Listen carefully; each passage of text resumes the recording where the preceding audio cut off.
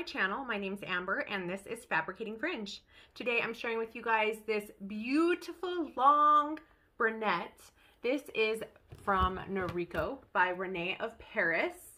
This is from Continental Wigs in the UK. This style has been out for a little while. I have not tried it before and I think it's really, really pretty. What do you guys think? I love this style. I love the cut. I love the layers. This is called Robin. And this gorgeous brunette is Chocolate Swirl. This is a full cap, basic cap wig. So you don't have your lace front, monofilament, no part, nothing like that. But I think it looks great. It looks like there is some permatease, some back combing to give you this fullness up top. If you have an issue with not having that, you know, multi-directional parting space or lace front, you can always use accessories, headbands, clips, and things like that to help create a more realistic look. You can also pull out some of your biological hair and that can help create a more realistic look because you'll see the perimeter of your own bio hair. Those are some things I've done to create a more realistic look on my basic cap wigs, especially if the color of my biological hair will match fairly well. If it is a little bit lighter, which you can see it slightly is here, you can add some hair fibers or root touch-up and that will blend it right in. Of course, a headband and other accessories are fantastic. Whether you have, you know, a silk top, a lace top, a monofilament, a part, or even a basic cap. I think when you utilize accessories, it just makes the whole thing that much more real. Because when you have your own biological hair, a lot of people will wear accessories. But when they're wearing alternative hair, I think it's a fear that people have to use hats and other things to adorn the faux hair. So don't be afraid, use those accessories like so, and you can really spice it up and make it look more realistic. Now, even without the accessories, I think Robin is a gorgeous wig. I love the color as well, Chocolate Swirl. So let's talk about the color and then we'll move on to the specs of the wig. Chocolate Swirl has a dark brown base, evenly blended with light auburn and honey blonde. So you have that beautiful chocolatey dark brown, and then it's evenly blended with that auburn and that honey blonde. I love the auburn. I think it's very warm. The honey blonde is as well, but I think that having these little highlights all throughout, it definitely gives the color contrast and dimension. I think it's gorgeous. I also think this color is phenomenal on this style. I don't know, I love the dark. I love the little blondes. The highlights and the color contrast, it just looks so beautiful. They did a wonderful job with this color. Robin by Noriko is a very long, sleek, and stunning wig. I don't know if you guys can see the length of this hair. Let me stand back. But she's long. Oh, I think she's so pretty. So pretty. You have these graduated interior layers. You can definitely see how it kind of is a little bit shorter up front and then tapers on down. And then throughout the wig, you have some beautiful layering. Because of the layers, it has a lot of movement. It looks nice and fresh. It's just gorgeous. Robin features a really cute wispy bang. So you'll see on this wig that this front area has some short little wispy hairs up front to create that kind of side swept wispy bang. And of course, she does have a lot of length. This is ready to wear synthetic fiber. It is not heat friendly, so you want to be mindful of that. This hair looks and feels like natural hair. It's really soft. It's not too shiny. It doesn't look like your, you know, fake Halloween wig. It looks great in my opinion. The product weight of Robin is 4.5 ounces. I feel like she feels great.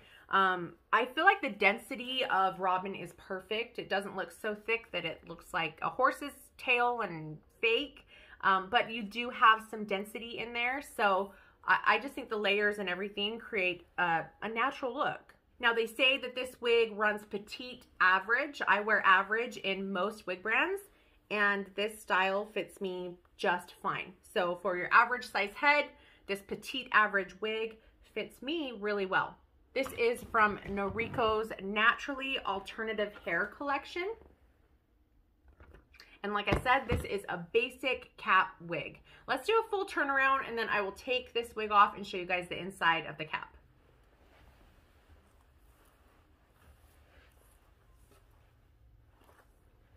Don't know if you can even see that.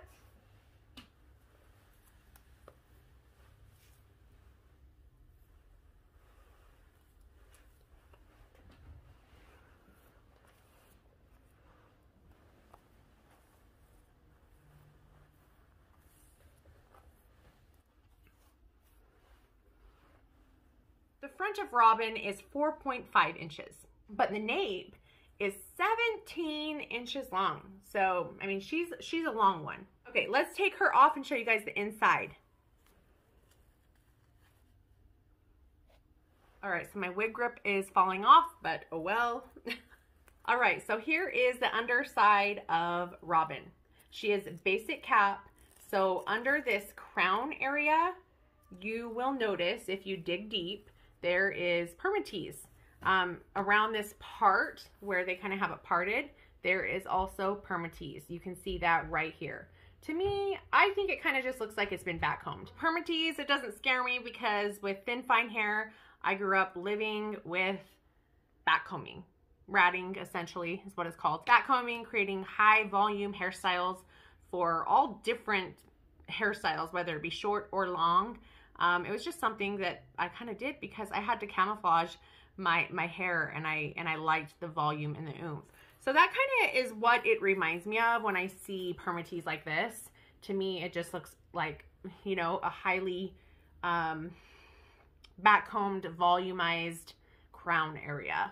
So just to give you a look at that, there is the permatease right in that part area. And if you pull the hair up and look close to that parting, you're going to see some more permatease. The remaining area of that cap though is open wefted, so that's nice and breathable, very airy, great ventilation.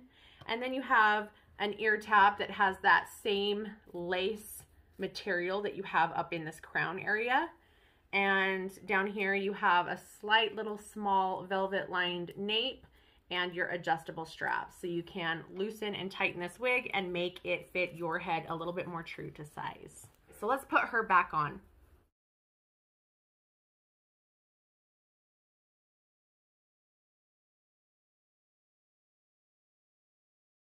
I think the style itself is very flattering. I think she's pretty. I really like the length. I love this color, like I said a million times. I just think all in all, it's a very, very beautiful wig. I think I would love it even more if it did have, you know, a monofilament part, a lace front, or even a mono top. But all in all, I really, really do think this is a gorgeous style.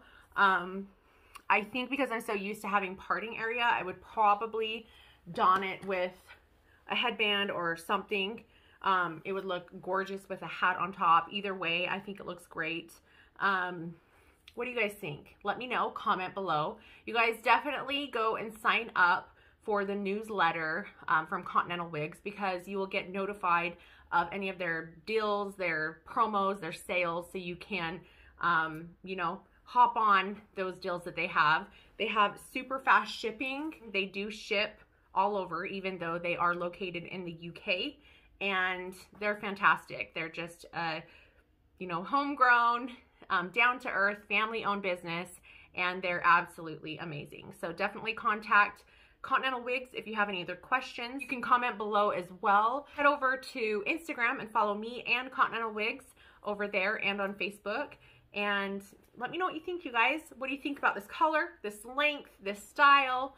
What's your thought on permatease? Let me know. You know what to do. Comment below or reach out to me over there on Instagram. I'm there all the time, more so than YouTube. But anyway, let me know your thoughts. Thanks so much for watching. Please subscribe. And until next time, you guys, I'll see you later. Bye.